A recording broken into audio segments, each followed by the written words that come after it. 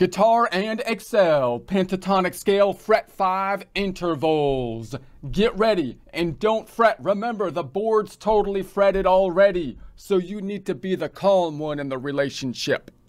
Here we are in Excel. If you don't have access to this workbook, that's okay, because we basically built this from a blank worksheet, but did so in prior presentations. So if you want to build this from a blank worksheet, you may want to begin back there. However, you don't necessarily need access to this workbook if looking at this from a music theory standpoint, because we'll simply use it as a tool to map out the fretboard, give us the notes, scale, chords that we're focused in on. If you do have access to this workbook, though, there's currently 10 tabs down below. We've got a bunch of these example tabs. We've got the OG orange tab. We have the practice tab. The OG orange tab representing the original worksheet we put together in a prior presentation. It now acting as the starting point going forward, mapping out the entire fretboard, giving us our entire musical alphabet in letters and numbers and combining them together, having a key that can be adjusted with this green note, which will adjust the key of the worksheets on the right hand side, which provide us the notes in the key, the chord constructions from the notes in the key, and some interval information up top. We then wanted to look at the key of C and think about the chord constructions within the key of C. And we started, of course, with the 1 chord, that being the C major chord. We mapped it out first in open position, mapping out the 1, 3, 5, discussed it in detail. We went to the 4 chord because that's the other major chord. We mapped it out in open position. We went then to the 5 chord, the G chord, same thing. Back up to the minor chords, the D chords, did the same thing. Then we went to the E minor, did the same thing. Then the 6th chord, the A minor, same thing. And finally the diminished, we didn't skip it. We looked at the diminished as well. And then now we're going to the middle of the fretboard, journeying up to the middle. Now that we've got some idea of everything that's going on in open position, not necessarily from a scale standpoint, but rather from the chord constructions, which if you put them all together, which will give you, in essence, the scale, a major scale, which would look something like this. And now we're going to look at the scale starting in the middle of the fretboard, and we're trying to expand out from a scale standpoint in the middle of the fretboard and connect that in to our other learnings in the chord shapes. So last time we discussed the most popular pentatonic scale, which usually often you don't have to play it, by the way, in fret 5, but that's probably the most popular place to start to learn the position. One of the beautiful things about the position, just as with the chords, is that they're movable, so we can move them. We'll talk about doing that later. I want to start learning it in the middle of the guitar in fret 5, because that's gonna link in beautifully to our chords that we learned on the left, and everything that we have learned, then we can tie it together. And when we tie it all together, we're basically putting together the entire map of the fretboard in one key. And then we can, of course, think about how we can shift that whole fretboard thing, because the beauty of the fretboard is it's symmetrical. We have the capacity to do that. This time, I want to look more about the intervals. Now, a lot of times when people learn these shapes, they don't talk about the intervals as much, because we like to just kind of learn the shape from a natural fingering standpoint, and then we might target particular notes within it. But the intervals are really useful because they actually allow us to see these shapes not as just kind of nebulous shapes, but as the scale that are in the shape form. The reason it's difficult to see the scale in this kind of shape is because when we visualize a scale, we usually visualize it, say, on like a piano type of layout. Or if you're looking at the fretboard, we visualize the scale on one string, and we can apply out, I'm going to go to the OG tab, we can apply out this pattern of whole step, half step, whole step, whole step, whole step, half step. If you imagine a piano, that's the pattern in the key of C, where the black notes are going to be the half step. So if you play just the white notes, then you're going to be in the key of C, because this pattern is what is mapped out on a piano that way. Obviously, if you change to any other key, it gets confusing on the piano because now the shapes will be different, even though this pattern will be the same. On the guitar, the beauty of the guitar is that the shapes will be the same as you move up the neck. You're not going to have to change, the form shapes And so that symmetry is good, but it also means that sometimes we lose the capacity to visualize the scale pattern just in a linear format, which is easy to do on, say, a piano, or it's pretty easy to do on one string of the guitar, right? If we map out a scale on one string of the guitar, then it's similar to the piano, and we could start on any note and do the whole steps and the half steps on each of the strings.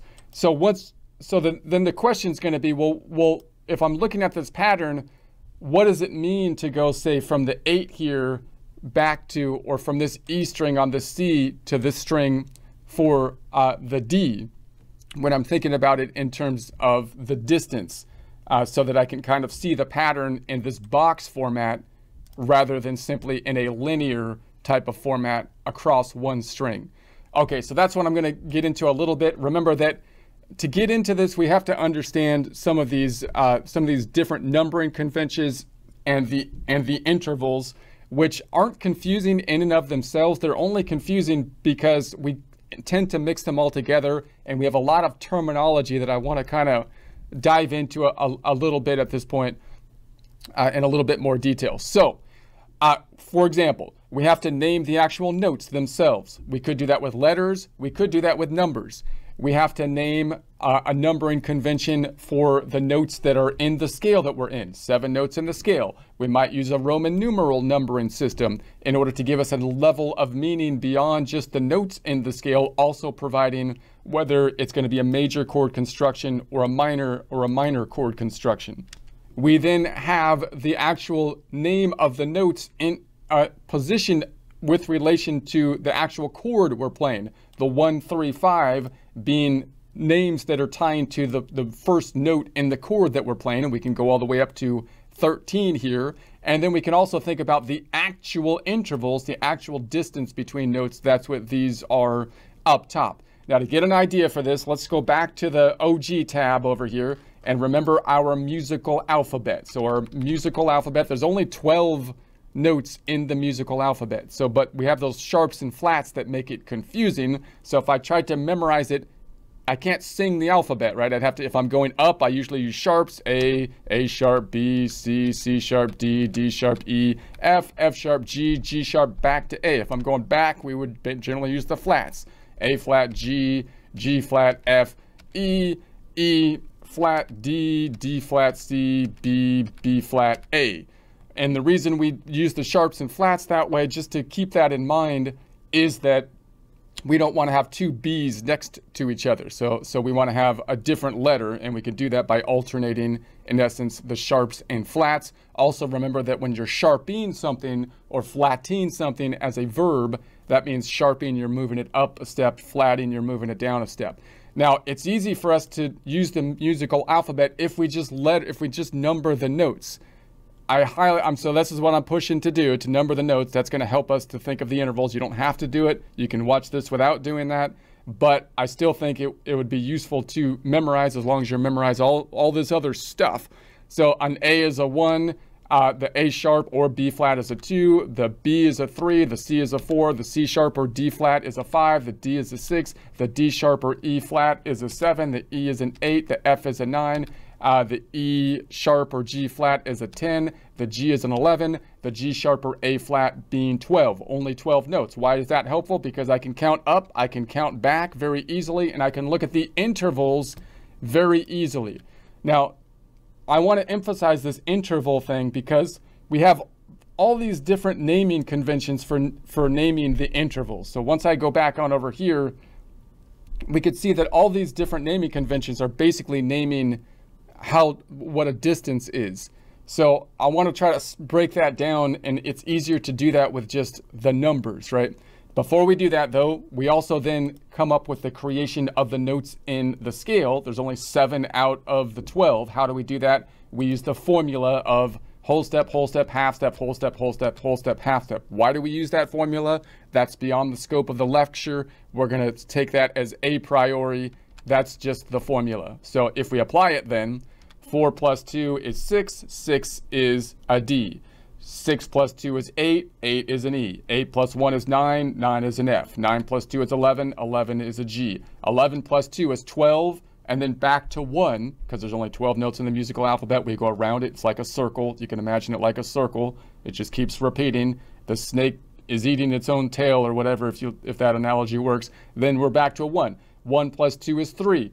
A 3 is a B. 3 plus 1 is 4, and 4 is a C. And now we're repeated. These are the 7 notes in the alphabet that's making our notes over here. So now we have 7 out of 12 notes over here in our musical alphabet. Now, the next thing that might be useful to see is to see the intervals between the strings. So we go from an E to an A to a D to a G to a B to an E. Now, if you look this up, most people are going to say that that distance, they're going to say that that distance is a fourth or a major fourth, which is kind of confusing to most people because, again, like when I hear that, for a long time, I was going like, well, what does that mean to be a fourth? Because if I look at this, I'm saying if this is an E to an A to a D to a G to a B to an E, it's like, okay, if I started an E, I'm imagining the top string, a low E, and I'm trying to get up to an A, what does a fourth mean? Is there a fraction? Is it like, 8 out of 12 or something like that they're talking about? Or maybe they're trying to say that it's like we only are using like the key of C, so there's no sharps and flats, and then I'm talking like we're going from an E, and then we go up to an E, F, G, so F, G, A, but then that only works if you actually start on the E. So now you're starting on the E, E, F, G, A, and then I get to the A. That kind of works, but that's not really the distance of 3 notes. You're counting the note that you started on, right? And so I think what's actually happening, and if I try to say, well, what's the actual distance? Well, if I go to an A and I use my math, and A is a 1, and I say, well, I went from 8 up to 9, 10, 11, 12, back around the horn to 1, it's 5. There's a distance of 5 actual notes. So what are you talking about that it's a fourth, right? These are the questions that come up with these intervals. So, for example, if I take 8, if I see E as an 8, and I add 5 to it, I get 13, right? It took 5 steps up. There's only 12 notes in the musical alphabet, so I can subtract 12. That gets me to the 1, which is an A. Or you can start it at a 1 and subtract minus the 8. That gets you to 7. There's 12 notes in the musical alphabet, so I'm going to say plus 12. It gets you to 5. So the distance between these in terms of absolute notes is going to be 5. So I think what's happening with the fourth convention is they're using this convention over here where you're saying you're numbering based on as though the first item or the first note is the first note in the scale or in your chord, like you would label a C major chord, for example. So we know that the 1 is just going to be the 1, and then, which is really no interval because we're looking at the distance from it as a C, and then the 3, how far away is the 3? Well, if it's a major chord construction, the 3 is going to be 4 notes away. Now that 4 notes away, remember, like when I say it's a major third, it means that it's a whole step or a half step or 4 notes away, right? And then if I say it's 5, if I say it's a fifth, that means that it's 5 notes away. So then the question is, well, what does it mean to be a fourth? Because we skip the fourth, right? We don't use the fourth because we go to the 1, we go to the 3, we go to the 5, because when we construct a chord, we use every other note, and we went from the 1 to the 3 to the 5, we skipped the 4. So why are you using that term? Because I don't get to that 4 until I go around the horn again, right? I'm on the 5, and then I go to the 7, and then I have to go around again, which gets me to the 9, and then I go around again to get to the 11. So the 4 seems to me is that it's equivalent to the 11th if you're using that kind of measuring term, right? And the 11th, if you're talking about a major 11th in position 1, here's a 9, an F, minus 4, that's 5 notes away. 9 minus 4. So do you see how kind of confusing that is when you're telling most people that if that's the convention we're using, it's a fourth away? Most people are not thinking, oh, okay, well that must mean that you're talking about the measuring convention of as though I'm building a chord from the first note away, and then you're using a fourth, which I never actually use because we don't usually build fourths, which is the equivalent to the 11th, which most people don't talk about in the first place, which would be the fourth, as though I built it off of the 4, okay? You see what I mean on these measuring things? So I'm gonna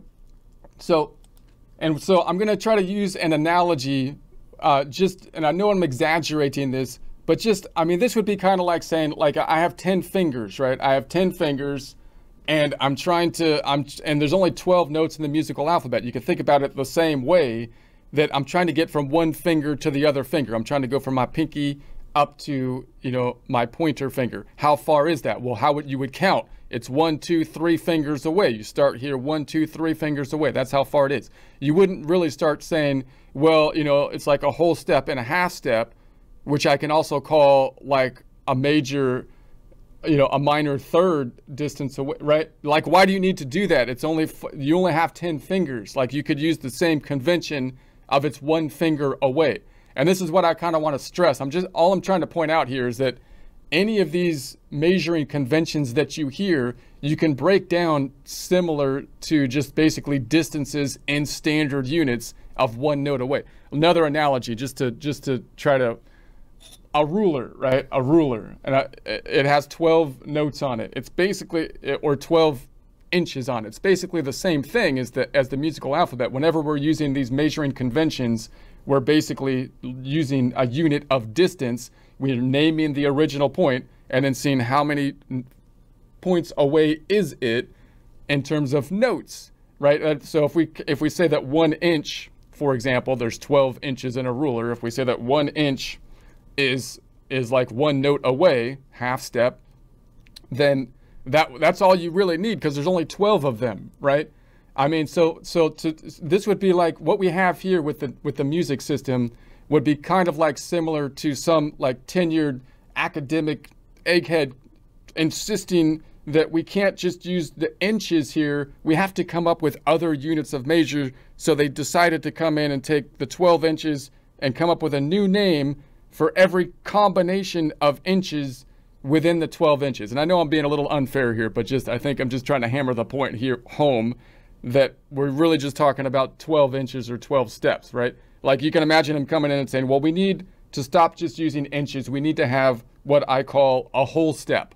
And you're like, well, what is a whole step? And he's like, well, that in essence, it's like 2 inches. And it's like, well, why do we need 2 inches? It's like, well, we can't just use a half step. We have to have a whole step. And it's like, really, do we really need a whole step? Because, I mean, it's not like we have a problem of measuring tools not being sufficient. Like we're trying to measure a football field compared to measure like the distance between galaxies or something, in which case we need like yardsticks versus light years or something. Like, there's only 12 inches, but then you're like, okay, whatever. He's really insistent. He likes his new term, his new thing. So it's like, okay, we'll call it, oh, I don't get it, but whatever, we'll call it a whole step. And then he's like, now we need to have a minor third. And you're like, well, what is a minor third? Well, a minor third is a combination of a whole step and a half step. And you're like, well, what is that? That's just 3 inches. He's like, yeah, it's 3 inches, but it's a combo of the whole step and a half step. And you're like, well, that's ridiculous. But you've already accepted now not just to use inches. So you're like, okay, whatever. I guess it can't do much more damage than the other confusion of having a whole step in the first. But then he's like, now you have to have the complement. If you accept that there's a half step and a whole step, you have to have the major third too, which is like 2 whole steps. And you're like, but that's 4 inches. Do you need to call that like a major? Why don't you just call it 4? And they're like, you have to. And it's like, okay, I give up. And then of course you have a fifth. Well, what does a fifth mean? A fifth means 7 inches. Okay, and it's like, okay, and what does it mean to have like a diminished fifth? Well, that means like you had 7 inches minus 1. So that's 6 inches. Why don't you just call it 6 inches? And they're like, well, that doesn't sound as cool as a diminished fifth now, does it? Right? And if you had an augmented, that's like fifth, then it's like 7 inches plus, well, it's 8 inches. You see what I mean? So I'm not, and I know I'm being overly unfair, because there's meaning to saying something is a fifth or seventh, because it kind of names the position in its related chord and stuff. And so I get that. I know I'm being unfair, but I'm just kind of drilling the point home here that anytime you see like one of these interval terms that we're talking about, what the question you want to ask is, what is the starting point that you're starting at, and give it to me in inches, or in our case, half steps, in notes. How many notes away is it from that starting point? And I think that'll clarify a lot of, it'll allow you to see these intervals much more easily, and it'll allow you to see what is happening with these naming conventions. I mean, honestly, it's kind of like if you were driving down the basketball court and you threw up a shot towards the hoop, and then the basketball magically changed it into like an American football, and someone caught it in the end zone, and you scored a touchdown, getting 6 points instead of 2 points that you would have gotten in the basketball game. Why? Because it's a game changer, okay? It's a game changer. I mean, honestly, just one more analogy, because like this measuring system would be like going to the doctor, right? You go to the doctor, and he wants to see how long your foot is, right? He wants to see how long your foot, and he's like, he pulls out his magical medical measuring stick, and you're like, well, that looks like a foot stick, doctor. And he's like, no, it's not a ruler. It's not a ruler. This is a magical medical measuring stick. And then and you're like, okay, I don't presume to know the arts of doctory, so, I'll take your word for it. And he puts the stick next to your foot, and he tells you that your foot happens to be like 2 major thirds, a minor third, plus a half step long. And you're like, wow, that's the magic of medicine. That's amazing. And then a week later, you get the nerve to ask the doctor, could you give it to me? I know I'm stupid, doctor, but could you give it to me just in inches? And he's like, yeah, it's about 12 inches. And you're like, well, why don't you tell me? My foot isn't 12, though. That's just an example. But you're like, why didn't you tell me that the first? I've been on Google trying to figure out how long my foot is based on it being 2 major thirds, a minor third, a half step long, right? So you see what I mean? It's like if you start mixing these measures up, it's like you're not comparing apples to apples anymore. You're comparing like apples to boogers, right? And although there's a lot of similarities, you can't put them all in the same basket as if they're the same, because there's differences. Like some people don't even like the taste of apples, So in any case, that's going to be the point. My point is that the distance between these two is actually in total terms going to be 5 units away, except for the distance between these two, and you can measure that with just your math if you number the notes. So you've got the E to the A, and if I go from an A to a D, we're going to say, okay, I can go from a 6 minus the 1. That's 5 notes away. So that makes sense, because you're going to go, an A is a 1, and then 2, 3, 4, 5, 6, right? Okay, that makes sense. And then I'm going to a D to a G, so we've got 11 minus 6, and that's going to be 5, right? So 6, 7, 8, 9, 10, 11. That makes sense. Here's the weird one, though. Then you're going like from a 3 minus the 11 gets you to a -8. Whenever I hit a negative, I'm going to say plus 12, and I get to 4. It's only 4 notes away. And that's because you have that difference between these two strings, which results in all the strangeness differences. That's the only one you have a difference on, though, because if I go to 3 or 8 minus 3, then I get back to the 5 distance between these two. So they all are 5 notes away, except for that last one. So what does that mean? Well, if I go up to my fretboard here, if I go like on my guitar and I'm saying, well, that's an E, and I go 5 strings up, 1, 2, 3, 4, 5, then I'm at an A. And that A is the same A here as we have down here. See how that's actually useful? So now I'm saying, okay, that makes sense. Why does that make sense? Because this string, the second string, is 5 notes up, meaning if I count it up this way, 1, 2, 3, 4, 5, then I have the same position as this string on the nut. Or if I see the string on the bottom, I can count up and go 1, 2, 3, 4, 5, and then up 1 string to get to the same note. So see how that is actually useful. And you could do that, of course, on this string here. We could say, okay, this is an A. To get to the D, it's 5 notes away. So if I started on the nut, 1, 2, 3, 4, 5. So now that's 5 strings up. That's the same as the next note down, which is a D. Or if I was on the D, I can go 1, 2, 3, 4, 5 notes up and then up 1, and there's another D. So you can see the pattern is there. If you saw it as, if you got confused with that 4 thing, then you're not going to see the pattern because you're not realizing that it's actually 5. The thing is 5 notes away. Now, if you go, you can also, just to take that idea a little bit further, you can also say, well, if these notes in the musical alphabet are in a circle, just like we did the circle of the 7 notes in the scale, but if we did that for all the notes in the musical alphabet, all of these notes in the musical alphabet, and we just made a circle out of them, not these notes, where are my notes? These notes over here. Then you can imagine the circle just infinitely going around in a loop, right?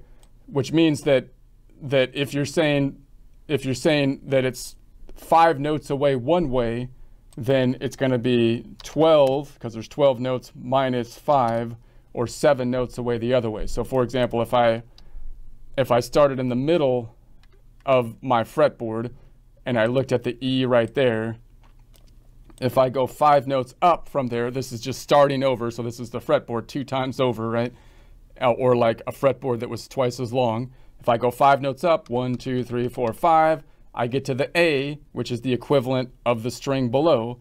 And if I went 7 notes back, then I would get to an A, right? 1, 2, 3, 4, 5, 6, 7. So I get to the 7 notes back, right? Because you're seeing it as like a circle. And I hope you see how these like intervals actually are useful, right? That helps you to kind of see, you know, what is happening here. So then I can have it go backwards. And if I'm going to the bottom string and I'm going up to the top string, you know, then it's going to be a 7 note distance. Or so, like if I'm going from the E down, I'm going down like in pitch to a B, then I can take the second one, this 3 right here, 3 minus 8 gives me a -5 plus 12, and we get to 7, right? And then here's the funny interval between these two. So I can take the 11 minus 3, and you get to an 8, because that's the fun. And if I go to and this is back to the normal one, if I go from 11 to a D, I'm going to go from 6 minus 11, -5 plus 12 gets you to a 7 distance here. If I take the 1 minus 6 plus 12, I get to a 7 distance here. And then if I go from an 8 minus 1, I get to a 7 distance here. So if you're going from this string up, you have basically 5 note distance intervals. And if you're going from this string in pitch, which is the highest string, and going down in pitch, then you have the 7 intervals. Why? Because 7 plus 5 is 12. Okay, so that's going to be the general idea. How does that help us when I'm doing the fingering on this side? So now we can start to look at our pentatonic scale, and we can say that if we start on the A here, you could walk it through as though you're in the key of A minor, which is what we've been looking at before. Or you can try to say, I'm going to look at it first in the key of C, right? So if I take my C, let's do that first, and I'm right here. And let's say we start our shape there, then we're going to go from the C to a D. So now we're going to go C to a D. Now usually a C to a D would be a 4 to a 6, right? That's a whole step, or 2 notes. So usually you would think if I was on the same string, I would be going up here, 2 strings up. But I want to stay in this fingering position, so I'm instead going to go down here to this string. So now I'm going from a 4 to a 6. And so you can imagine, so you can see, like, how does that work? Well, if I went 2 strings up this way, I would end up at a D. But I don't want to go that way. Instead, I want to come back down here. what's the interval between these two strings? It's 1, 2, 3, 4, 5, and up 1. Here's a D, here's a D. So what's happening here is I'm in this 4-position shape, and when I want to go up one more whole step, 2 notes up, from a 4 to a 6, 2 notes up, I could go up here, or I can drop down 1 fret and 4 frets back. And you see what that means? So that's the equivalent of going up another whole step. So now that's we're dropping down to the string because of that distance between the strings. And then we're going from a 6 to an 8. So a 6 to an 8 is 2 notes up. So that's why boom, boom, 2 notes up. And then we're going from an 8 to, I'm skipping the F. Now I'm skipping this note. Notice that's a half step. That's what we're skipping when we do the pentatonic versus the major. In essence, there are no half steps in the pentatonic. Those are the ones that are removed, kind of, and that's why you only have this space and then or the 2 spaces, the long and the short. So we'll see that when we get to the major, and so then we go back down to the G down here.